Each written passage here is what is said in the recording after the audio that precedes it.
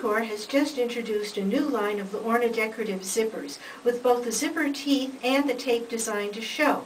Each zipper comes with a conversion kit, and I want to show you first how to make the zipper shorter. I'm going to open up the zipper, and I'm going to take one of the two smaller pieces that comes with the conversion kit, place it over the teeth, and clamp it down with the needle nose pliers.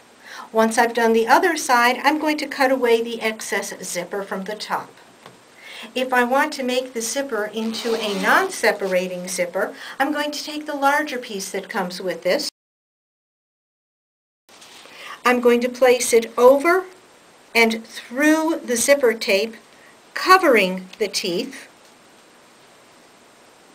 and then use my needle nose pliers to turn it down. And again, cut off the excess at the bottom, and now I have a non-separating zipper.